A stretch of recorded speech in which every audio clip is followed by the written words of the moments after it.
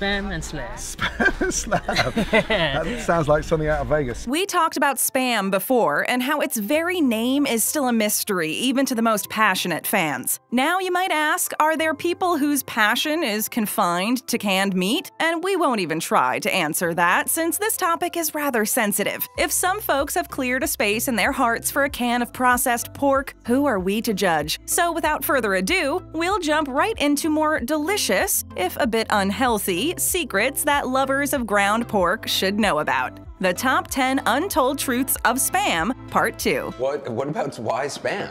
South Korea is passionate about Spam. Somehow, Spam is there. We know that Spam served our troops in World War II. Not only that, but it even nourished our Russian allies. They were allies at the time, and they loved the canned pork so much, many of the Russian generals attributed their fortitude during the lengthy battles to this modest lump of processed meat. But after the war, Spam returned to the homeland, where it has been serving the nation in peacetime with the same loyalty it showed during the time of strife and conflict. And for some reason, its international ambitions took a back seat as it battled to find room for itself in the changing local market. But the healthy lifestyles that eschewed fast food and frowned upon any meat that changed its shape or texture before it reached your mouth had their impact on Spam sales. There's a recall on more than 200,000 pans of canned Spam. So much so that the old marketing plans to invade global markets were revived in a hurry. South Korea was one of the first foreign markets to open their doors and mouths to the canned pork. In fact, their enthusiasm for it almost surpassed that of Hawaii. And rather than treat it like a casual meal that one has in a hurry, Spam is viewed with respect among the South Koreans. Some people even exchange gifts where cans are wrapped in quite expensive boxes.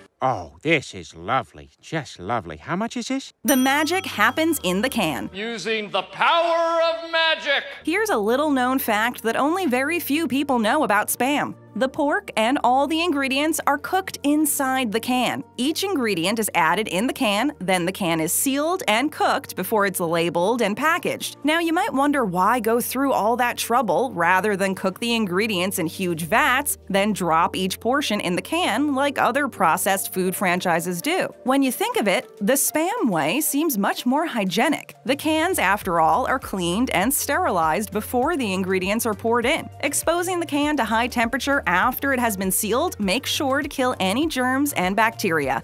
Careful and contagious. And since the can won't be opened again before it reaches the customer's hands, there's little chance of any contaminants finding their way into the can. Now, notice we said hygienic, not healthy. There's a huge difference between the two. Hygienic means it doesn't have germs or viruses that could make you ill, and that is true as far as the processing and packaging are concerned. As for it being healthy, that is a tall order that no canned meat can aspire for, as we'll see later. Wait until you see. Veterans embraced Spam. Right after World War II, it's just the rations of getting Spam. We saw how Spam did our military men and women a great service in their time of need. And when the war was over, some of those servicemen and women decided to show their gratitude to the canned meat. In particular, a group of servicewomen formed a band called the Hormel Girls and toured the country singing about Spam and what a great product it was. Now, that might not sound strange at all. Companies hire performers all the time to promote their products. So what's unusual about this one? For one thing, this band was comprised solely of women. Do you believe in equal rights for women?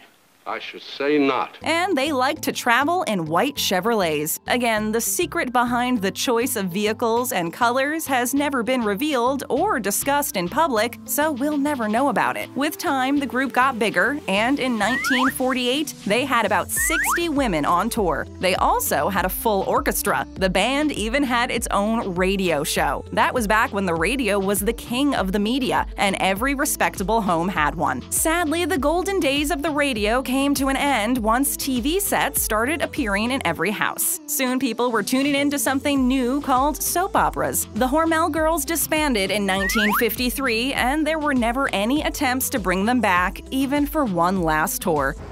One more time. There's a food truck tour for Spam. This, Lois, is my new food truck. But just because the all-girls band was no match to the new invention called TV doesn't mean that the idea of a band touring the country and singing about Spam will go out of fashion. In 2015, another tour hit the road. This one was a food truck tour. Also focusing on Spam, it had the derivative name Spamerican Food Truck Tour. I can't believe you'd buy a food truck. We can't say we blame them for coming up with a cheesy name like that. When your flagship product has the same name as unsolicited emails, you'll do anything to remind your customers about your patriotic roots. As usual, the tour favors the veterans. As they visit one city after another, they offer packages to the servicemen and women of each city. Often the food truck tour will partner with one nonprofit organization or another that offers help and support to veterans. That in itself is a noble cause, especially since our veterans deserve all the help and care they can get. But that's not all. Besides the packages the veterans get, Spam will donate $1 for each letter that it gets praising the tour. The money goes to the nonprofit organization it happens to partner with that year. We're not going to do better next year.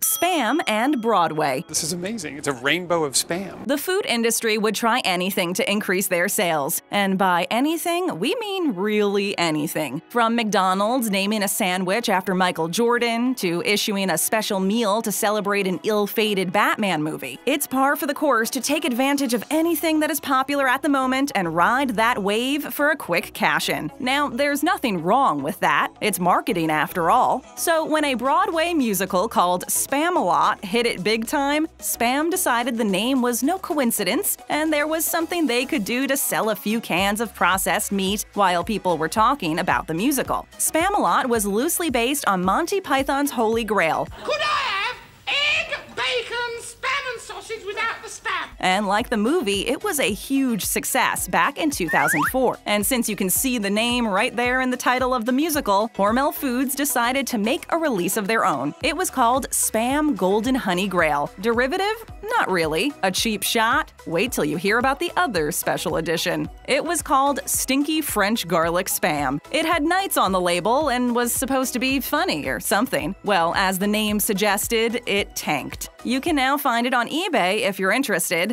It doesn't look like anybody else is. It's something that I may be interested in, but I'm not. There's no mystery in the mystery meat. Dead meat.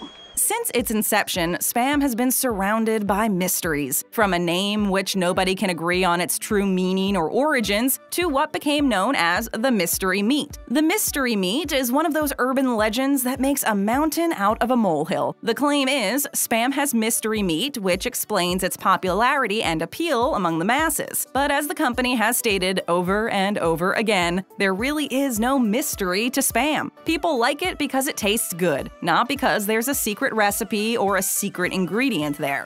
Oh, you put your secret ingredient in there. Tell them what your secret ingredient is. In fact, there are 6 ingredients in a can of Spam, and as we mentioned, each ingredient is plopped into the can separately, then the can is sealed and cooked. There are 2 cuts of pork, ham, and pork shoulder. You also have salt, potato starch, water, sugar, and sodium nitrate. The potato starch keeps the meat from drying up and gels the hunk of meat together. So as you can see, it's all above board when it comes to what's inside the can. The last thing anyone would want is to eat food without knowing what's in it. Oh, Daddy, this tastes like Grandma. Spam is not very healthy. No worse than a hot dog. No, it's not. It's way better than a hot dog. Ask any food expert or dietitian about processed meat, and they'll frown and probably scold you for bringing it up. As a rule of thumb, if you want to eat healthy, then stick to food that comes from nature. By that, we mean the food hasn't been inside a machine that minced, diced, stirred, and added to it, because most of these additives are unhealthy. So what makes Spam an unhealthy choice? Well, for starters, you have lots of sodium. Try low sodium or Spam Light. It's never a good thing for your heart to eat so much sodium in one sitting. There's also the sodium nitrate. Now, the food industry uses that magical stuff to preserve food and keep bacteria from multiplying and rotting the food. While that is a good thing, the effects of that preservative itself on humans has not been fully researched. In other words, we're eating something which we know kills bacteria, but whether it will also do something to us isn't understood or confirmed. Add to that the amount of of saturated fat in a can of processed meat. It's over the charts, and your cardiologist will have a fit if he saw you eating one. Now, to be fair, a can of Spam only has 6 ingredients, which is a whole lot less than the ingredients in a burger or a hot dog. Still, you really need to cut down on all that processed meat if you care about your heart health. His heart is trying, but it's working too hard. The first can of Spam was in 1937. Since its invention in 1937, Hormel has sold 8 billion cans. Somewhere in this video, or maybe the previous one, we mentioned that the idea for Spam came about in the 1920s. But for many financial and logistical reasons, the production of Spam got delayed. But once J. Hormel got his first can out of the production line and onto the shelves in the stores, their success was almost instantaneous. So much so that many copycats started their one line of processed pork as well. Within a few months, you couldn't tell one can of processed meat from another. Thanks to the latest budget cuts, I'm down to using grade F meat. That's when Hormel decided to stand out from the crowd with a unique name that nobody can copy. But instead of bringing his marketing people into a room and locking them up until they coughed up a name he liked, he decided to make it into a public competition. He offered a reward of $100 for anyone who came up with a good name for his product. One person came up with the name Spam and won the reward. Less than 16 years later, Hormel Foods celebrated the sale of the billionth can of its flagship product. I know, 14 flavors.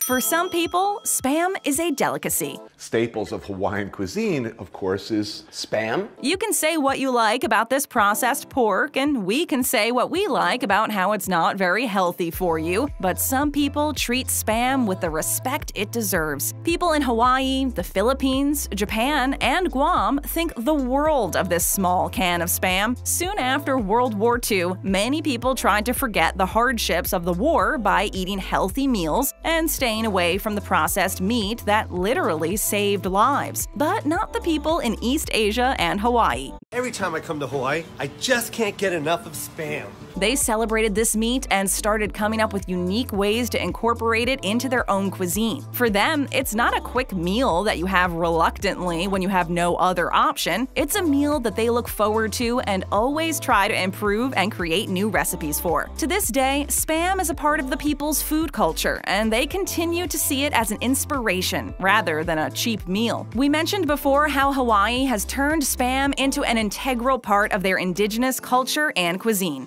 But that Spam phenomenon is not specific to Hawaii alone. There are some people who love it, and they come in, and they're Filipino. How to eat Spam is up to you. Where do I eat it? Wherever you like.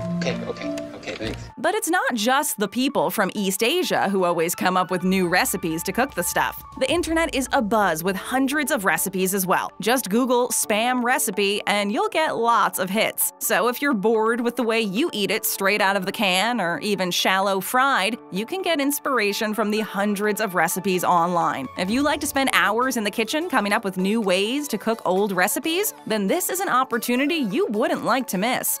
That is your opportunity. Surprise your partner, significant other, or even the person who sits your cat with a flavored and exotic dish that is based around Spam. The best part about it is, you wouldn't know how it would turn out. It's processed pork, but in the hands of an inspired chef, it can become a delicious meal. You would be surprised how many of the who's who in the world of celebrity chefs have taken to trying or creating their own Spam recipes. With new takes on the traditional, if Spam can really be considered all that traditional, it doesn't look like Spam is going away anytime soon. You end up loving Spam. We've got more than Spam on our menu, so stick around and tap on one of our other great videos. And while you're tapping around, show us some love and tap that subscribe button and that bell to join our notification squad.